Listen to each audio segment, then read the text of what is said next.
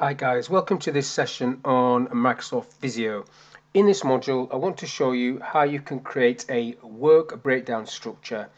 So on the screen I've got an example of what I'm going to recreate, and what I've done is I've created simple shapes, flowchart shapes, and used data graphics to simulate the information I want to appear in the diagram.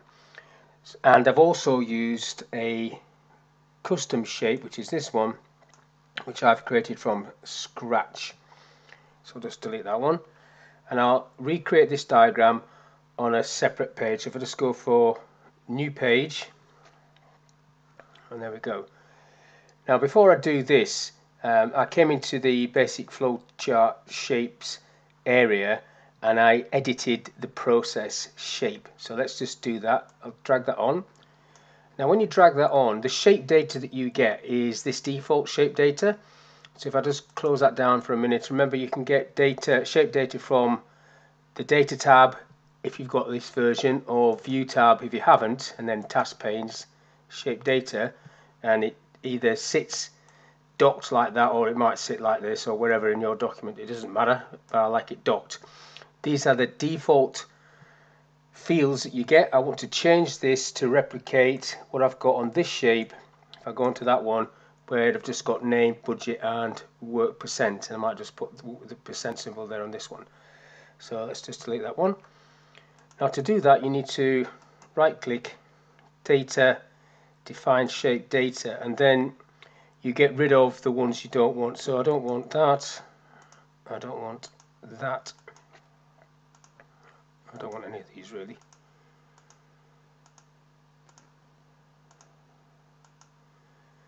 So I'll get rid of all of them, then new. So the first one's going to be name, new.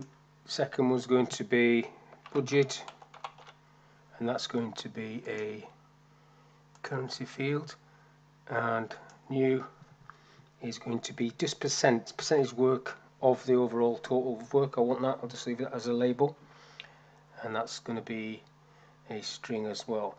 Now if you want to set the sort order, if you put 1 there, 2 for budget, that's the second position, and 3 for the percent, that's the order that will appear in this list. So if I click OK to that, I get these 3 things in the right order. So that's the shape data. Now what I want to do is use data graphics to put information in here. That is on the data tab and advanced data graphics. That's the one I've already done, so I'm going to create a new one. And you've got new items, so the items will be these 3 items here. So for this to work you need to have the items named in shape data. So the first one, I want the name to appear as text, and I don't want it on the right, I want it on the left at the top, and I do not want the label. So not shown, not shown. Click OK, and that's that first one. Second item I want is the budget field, so it's going to be budget. I want that as text as well, and I want that on the left but in the middle, and again I don't want no label. It's up to you if you have labels or not. OK to that one. And then the last one, new item, is obviously going to be the percent, and this time I'm going to use a data bar, and I've got data bar 1. You've got different options there, progress bars what I want, and label position top not shown. I don't want the label shown. OK. Now OK to that. Yes, I do want it on here. And now we've got something not quite right there. I don't want that there, so let's go back and edit that. Edit data graphic.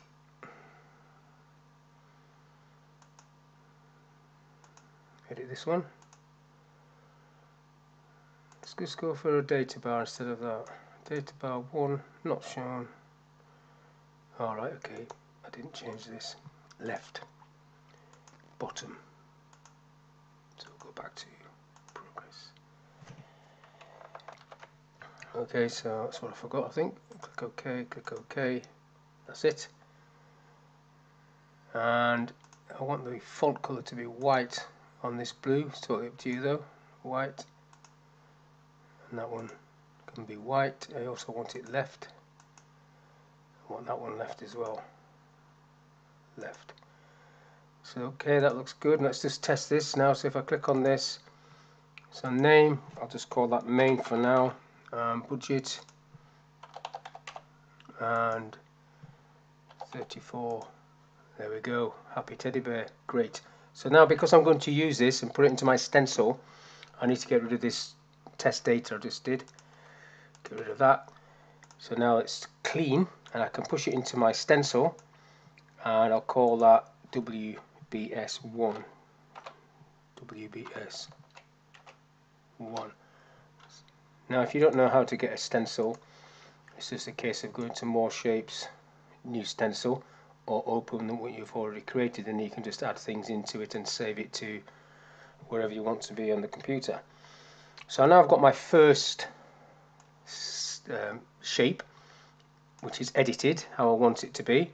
I can now start adding things into this. So on the other section I had 4, on page 1 I had 4 sections. So these are the headings: planning, design, fabrication and construction. So I just need to do that. So I'll just bring these on. One. You see the lines line up to make sure you've got it correct, and then you can just set it out how you want it to be. You can adjust it later on. Now the connector needs to come from this top shape to each one of these, and you might have to mess about with this a little bit. I definitely don't want it to look like that, so I'll push that up a bit. That's better. And then connector again wants to come out of the same area into this, and click away, and then you'll get the connector tool again coming down into this one. Click away, get the connector tool again, and then come across into this one. So you get the lines set up how you want them, nice and neat. So these 4 are going to be the headings, so I'll just change the fill to green, and then you need to put the information in for each of these headings. So the first one was planning, and now this is where the shape data window comes in. So that's planning, and then you give yourself a budget for planning, put a capital on that. So the budget would be, say, 2,000, I think I did the other one, and it's 2% of the overall project. Now I haven't put the title in the top one, but it's going to be build a house and a budget of 200,000, and that would be 100% of the cost. There's different ways of doing these work breakdown structures. It's up to you how you do it. This is the way I'm doing this one. So now underneath planning I need to put some other shapes. So if we go back to page 1, I had clearance and permissions, so that's what I need to do there. So again, if I click on this, put the connector tool on, bring that one over, lines it up for me,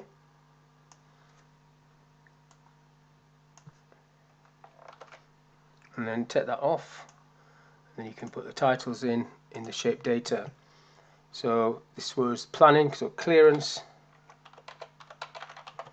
and the cost, the budget has to be adding up, these two have to add up to that, so that's going to be 1,000, and it's I've said that was 2%, that looks a bit low, that's 5%, okay, so I'll change that to 5, put that to 5, and then this one can be 3 of that 5, and the next one down can be 2 of that 5, and again the budget would be 1,000, like so. And then what's the other one? Permission. So I need permissions. That's the title for that one. And this is basically permission, how you do this. So that's that one. So the next one has 2 is it. So site, this is design, sitemap and drawing. So title is design. The budget for this was 8,000, and again it was just 5% of the total. and then you've got two shapes to come out of this. So connector tool back on, drag the shape across, you get the lines lining it up, and then the next one like so. Have a quick look what the titles are. Sitemap drawings. So the first one, take that back off. Sitemap, press tab. That's going to be 4,000, and it is going to be, let's go for 2.5, and then that one is going to be drawings, press tab, 4,000 cost, press tab, 2.5%. That's it. Now this one, the third one, was fabrication and construction. I'll just do these two so I don't keep having to flip back. So fabrication and construction.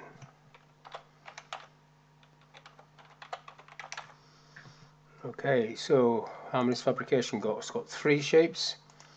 So click on that one, activate the connector tool, just bring them on to make sure they're all lined up. 1, 2, 3. These little arrows down the right hand side telling you you've got it evenly spaced. So there's the 3, and I might as well do construction while I'm at it. That's just got 2. So 1, 2. Then take the connector tool off, and then you fill in these in. So you've got external builds, internal builds, spelled that one wrong, internal builds and testing. So external,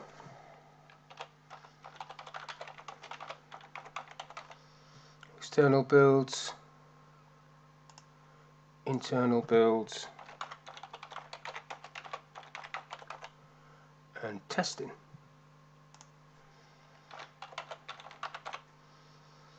Now the fabrication phase was £100,000, so let's put that in there.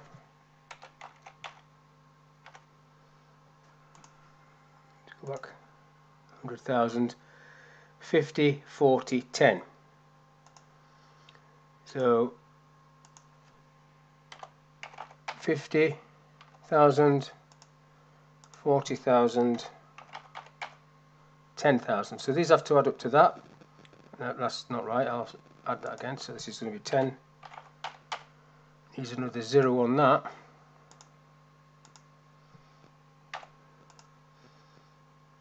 And this is 50% of the entire project. So click on that, 50% in there.